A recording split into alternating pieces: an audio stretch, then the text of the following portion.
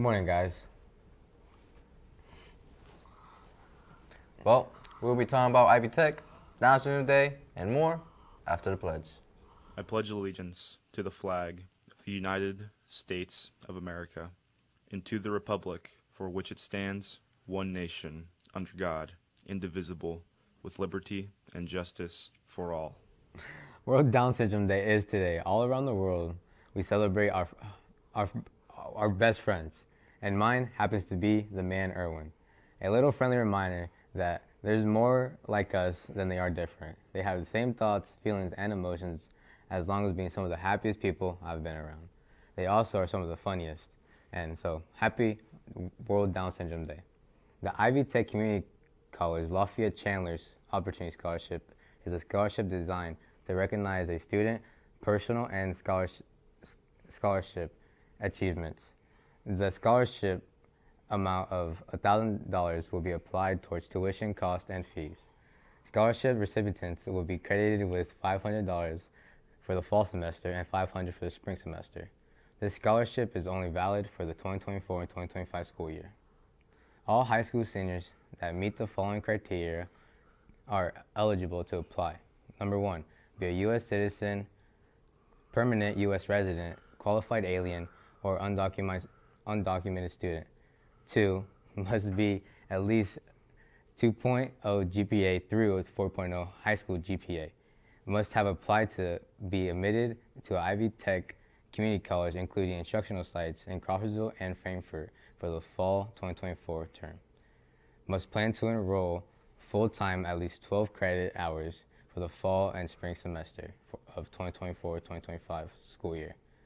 Must attend one of the high school or be homeschooled senior in Ivy Tech Lafayette service area. Now, sorry for that ramble, but we're going to send it to sports and weather.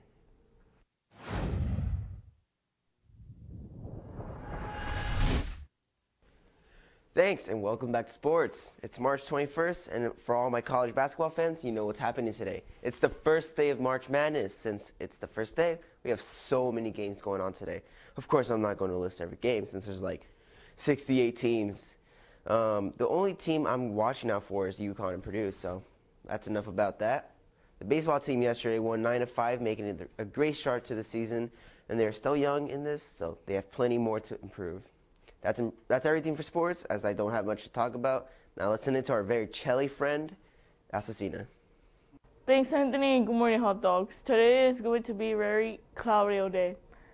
Today the high is going to be 44 degrees and a low of 30 degrees. We have winds that are going to be 5 to 10 miles per hour. Have a great spring break.